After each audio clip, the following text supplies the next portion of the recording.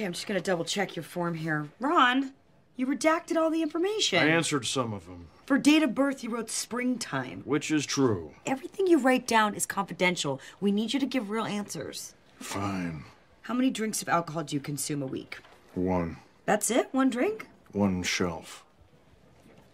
Do you exercise? Yes. Lovemaking and woodworking. Do you have any history of mental illness in your family? I have an uncle who does yoga. Allergies? Cowardice and weak-willed men. And hazelnuts. Sexual history? Epic and private. Okay.